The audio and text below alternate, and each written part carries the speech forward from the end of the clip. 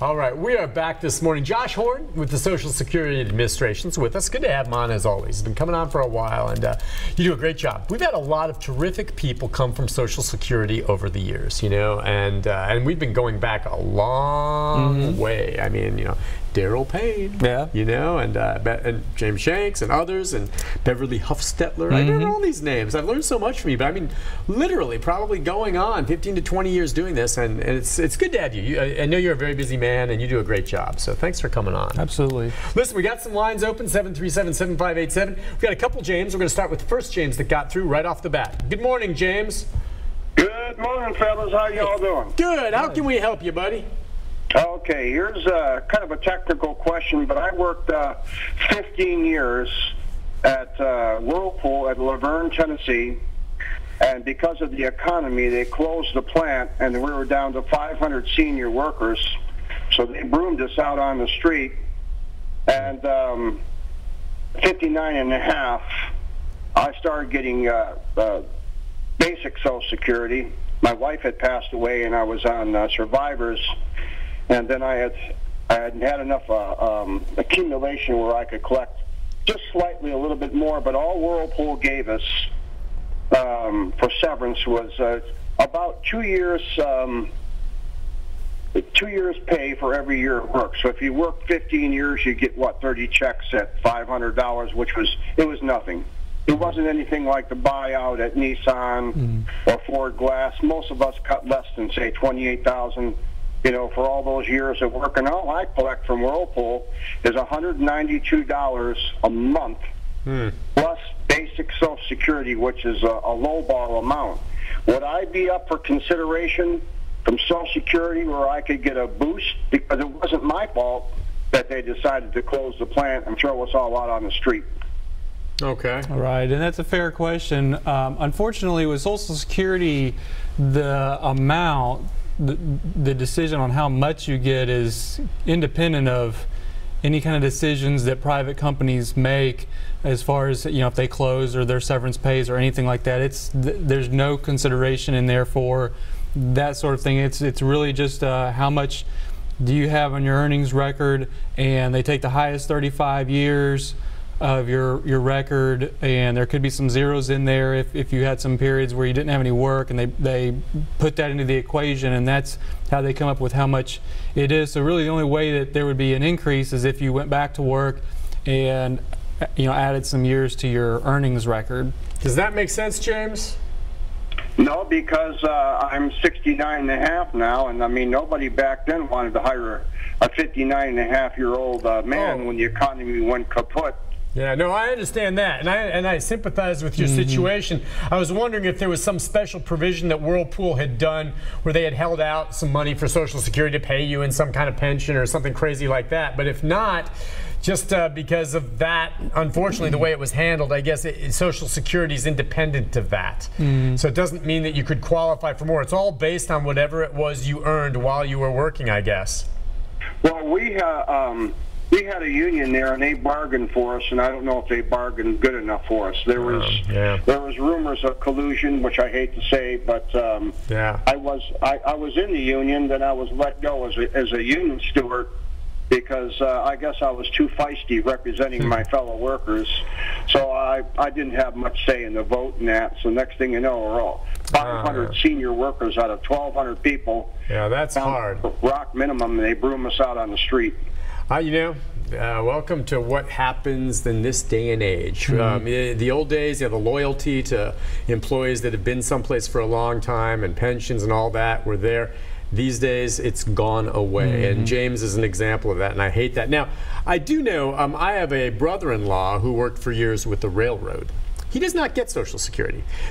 How does that work where certain large entities, the money was taken out of his check, but instead of going into Social Security, it went into some fund, retirement fund, within the railroad. I don't know, how does that work where there's certain businesses that bypass Social Security for whatever reason, and he's getting basically maybe a little more what he would have gotten from Social Security, but he's not getting Social Security. Yeah, there's two examples of that. The railroad is different than anything else. Okay. They kind of have a different, where they have their own retirement program, but it interfaces a lot more with Social Security, and for example, Medicare and things like that. I mean, that will show up on a Social Security record. Yeah.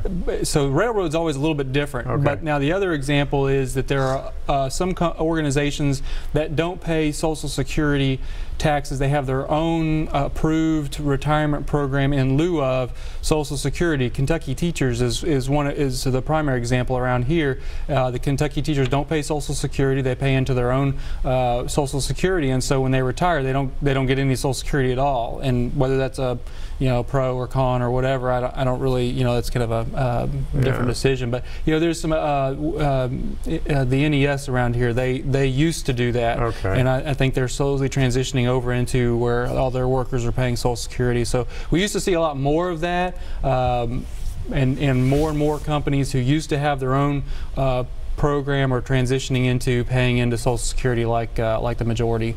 Yeah. Let me get on my soapbox again, because I really sympathize for someone like James. And I know you don't have to offer an opinion on this, but the bottom line is it has changed. In the old days, you used to have companies where they respected long-term employees, and if something went bad, you'd get more severance, like James was talking about some other places did. They also had pensions in place. Then you had Social Security on that, and then if you could save a little bit on your own, and that's the way it was.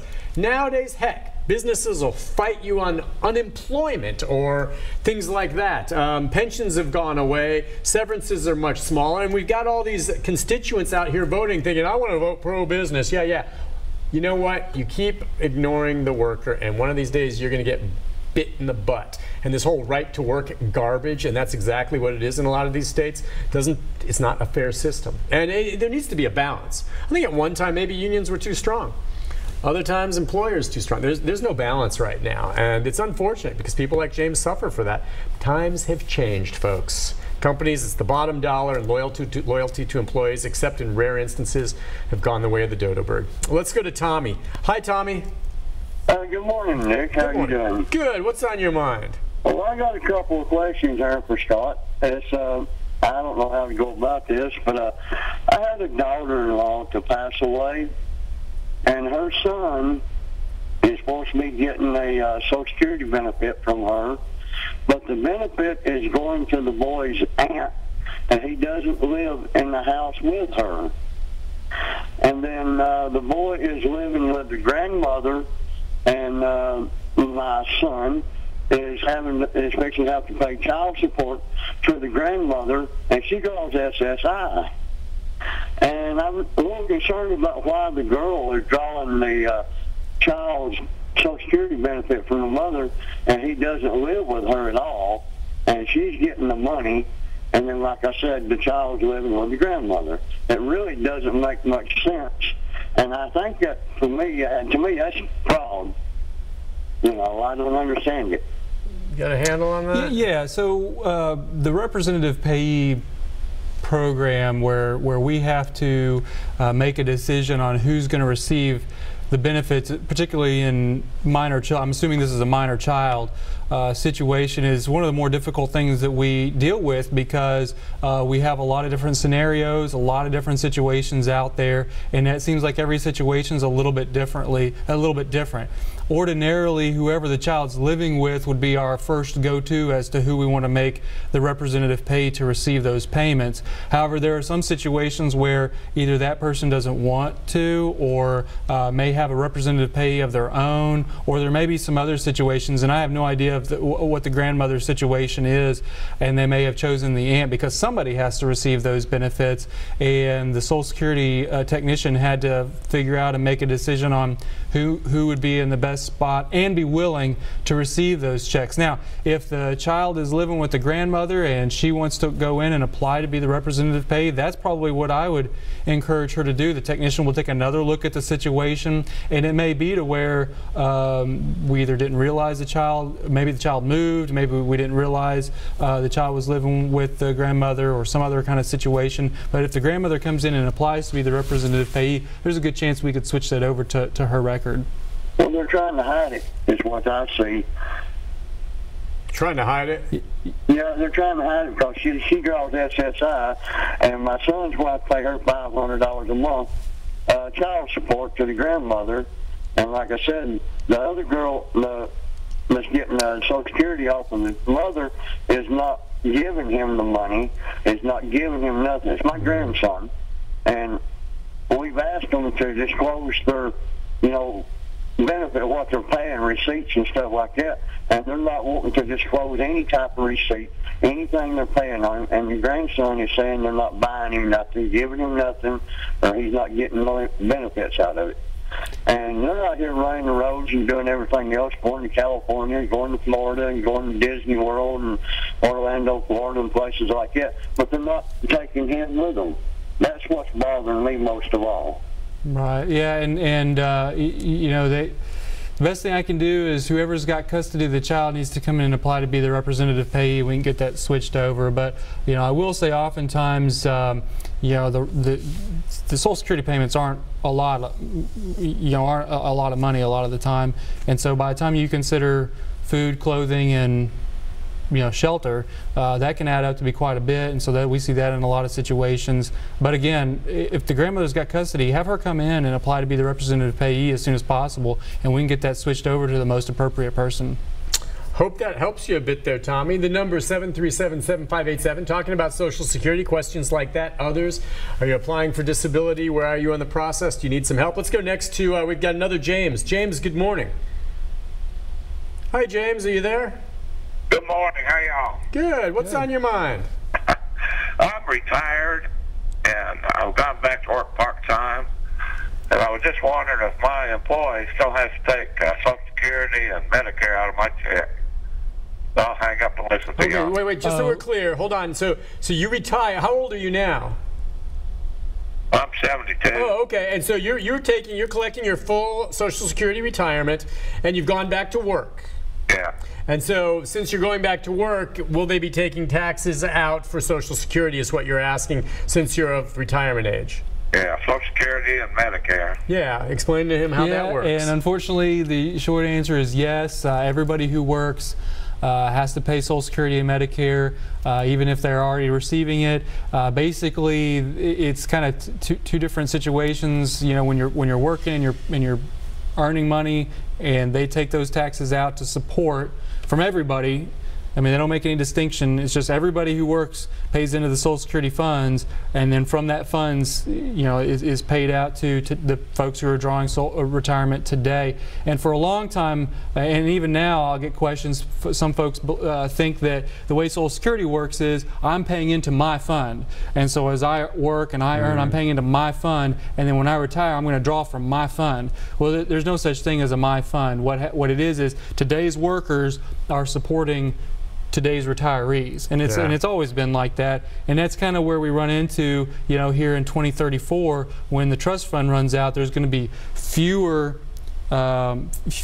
workers supporting the retirees as far as the ratio. There's going to be about 2 to 1 instead of where it used to be 4 to 1 and 5 to 1. That's tough. Now I understand he probably didn't like the answer to that question, but I understand why he asked and where it came from. There is a potential upside where this could, since he is paying into it, increase what his Social Security benefit is that he's drawing on. That would be if some of his earnings he's making now bump one of the lower earning wages from his years in the past off the list with this new one that's a little more money. It could mean a little more money for him, correct? That's right. We take the highest 35 years of indexed earnings. So we take all your earnings, we bring them up to today's numbers and adjusted due to inflation. We figure out the highest 35 years, and that's what we use in the calculation. Now, if you had a period of time where you didn't have any work, or you had low work or limited work.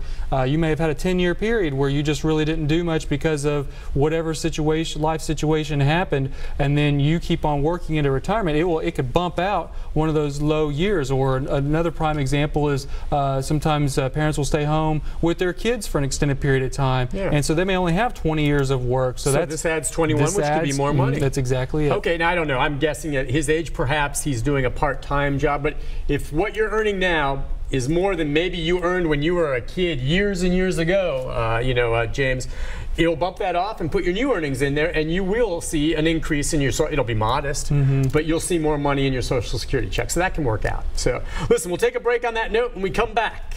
It's cool that I know that stuff. I learned how that works. And that's inside pool, but that's good stuff to know. When we come back, other callers, Jeffrey, if you're others on hold, stay there. We've got lines open if you want to jump in with Josh Horn right after this. This is a Storm 5 HD.